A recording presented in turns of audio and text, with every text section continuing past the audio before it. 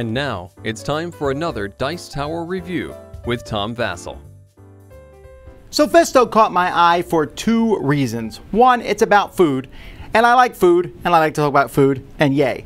Two, the game is extremely bright and colorful. It seems like a lot of Euro games these days have muted colors and dour looking people on them and just generally are about trading in the Mediterranean or some sort of boring theme like that. This one looks exciting and interesting.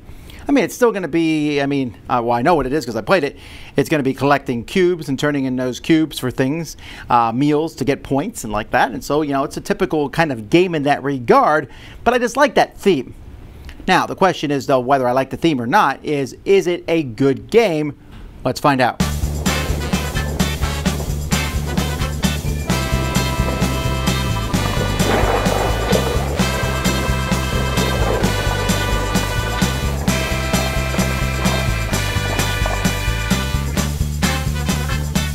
In this game, each player is going to get a different character, and your character is trying to make delicious meals.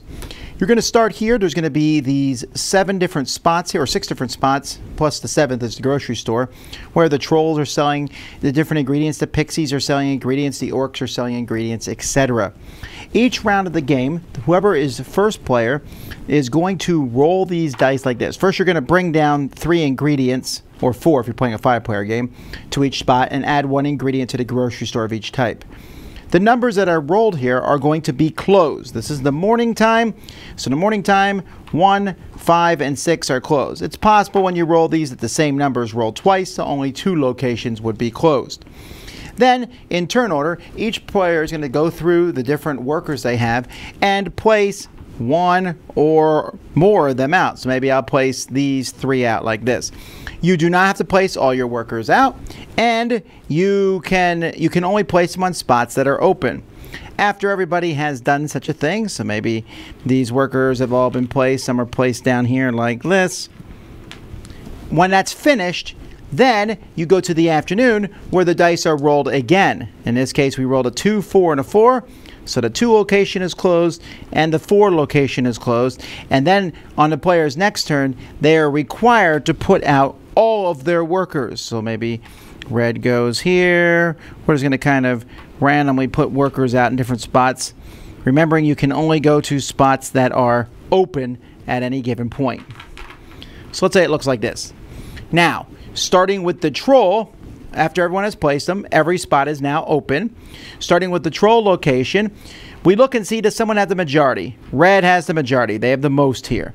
So they have 3. They are allowed to take all 3 off to take all the resources here. So let's say they do. All right, so they take all the resources. Now, purple and blue each can use the special ability here, which is move 1 cube from one location to another. So we would do this in turn order. So purple might say, I'm going to move one of these here. And blue would say, you know what, I'm also moving one of those here. We get to the next location. Neither one of these people has absolute majority. So then each person has the option. They can take one of these and move it to a new location. Purple declines that. Instead, they'll take theirs off and take one of the yellow resources. Red decides to move to this location instead. And then these are just going to stay here. And next turn, there will be 5 there instead of 3. And you're going to go through each one of these. And whoever has the most can take all the cubes. Or they can choose not to do that. And then for each person that you have there in turn order, one of them can use a special ability, and the other ones can take a cube for each person that you have. This one lets you move a cube from one spot to another. This lets you take that worker and put them on a spot that hasn't been done yet. This one lets you claim a recipe over here with that worker. Only you can get that recipe, and you can get it for 1 cheaper. Here you get a salt, which is a wild resource. Here you can trade in 1 resource for 2, and here you each player has 2 discs. You can put discs down on the board, and these will count as workers for next turn.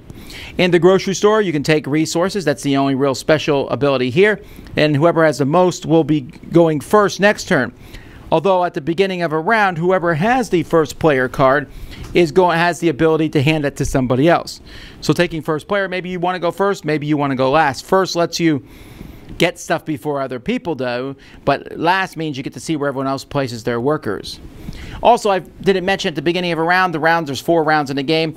A random event card will be drawn for each of the 4 events, and it will do various things that will change the rules of the game. After everyone has collected their resources, then players can, if they want to, make recipes. Each recipe has a certain cost on it. So this one costs 3 green cubes and 2 of another color. This one here costs 3 orange cubes and 3 of another color. It shows 2 there, but it's in this column, so that's an extra cube of that color.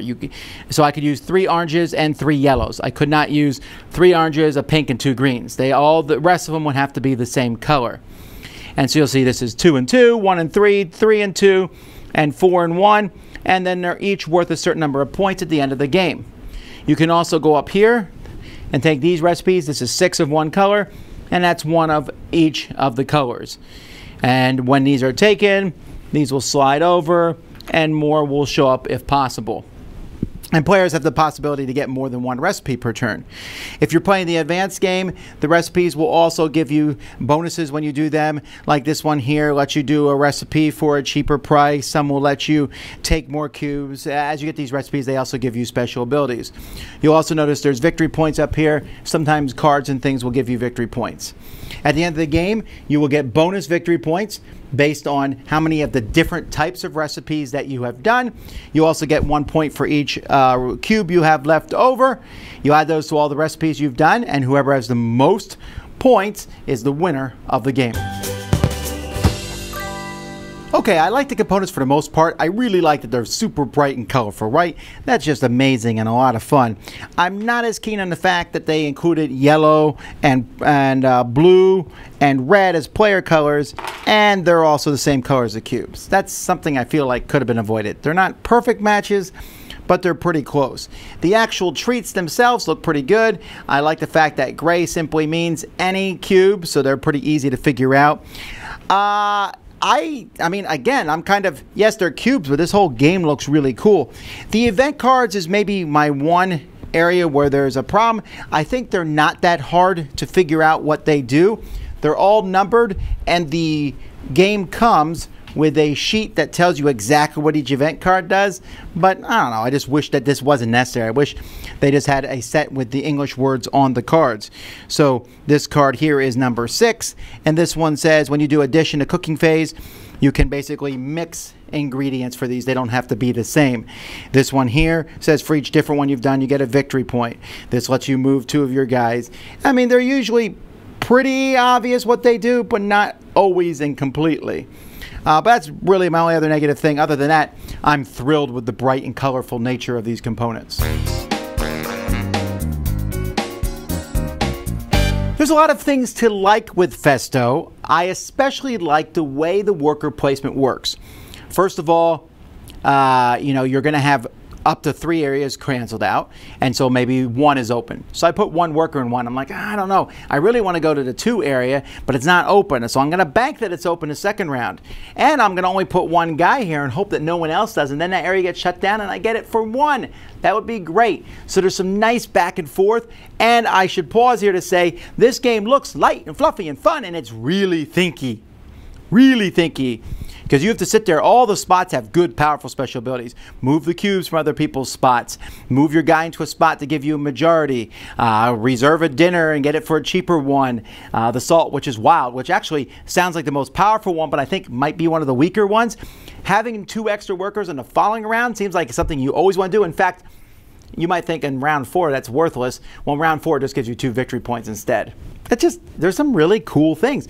And so you're moving stuff around. You have 2 different worker placement games. Reminds me a little bit of viticulture, where you had 2 seasons to place your workers. Going last is great because you have a great advantage. You get to stop other people. You can figure out where people are going, but at the same time, when it comes time to get the goods, going last is not nearly as exciting because they usually will be gone. I might have the full majority in a spot, and then I'll sit there and go, I could take all these cubes, or if I don't take them, I can get 2 of the cubes and use the special ability of the spot, and maybe all 3 of the cubes if the other people don't take them, but one person goes before me. So every move you make in this game, you're sitting there going, I'll do that, but if they do that, And so possibly if someone takes a long time to think about all these things, they could slow the game down. But I feel like the game is a pretty good length. It says an hour in the box. It's probably a little longer than an hour. But the theme about getting ingredients to make food, like I said, I'm a big fan of that. But I was really surprised at just how involved the game was. Phase 1 goes pretty quickly. Phase 2, there's things that are changed from the last turn. You're trying to collect things. I'm not sure how balanced all the points are. I've definitely seen some wild point swings in the game. But overall, it's very entertaining to play. I like it a lot. I was certainly biased by the theme into hoping the game was good. I was surprised that it was deeper than I expected and thinkier, but it comes across as something I like a lot. I like worker placement games that makes you think and reward the people who go first and last almost equally in a pretty neat way. Some minor production flaws with the colors and the event cards, but other than that, really neat. Definitely one to check out. Dice Tower Judgment approved.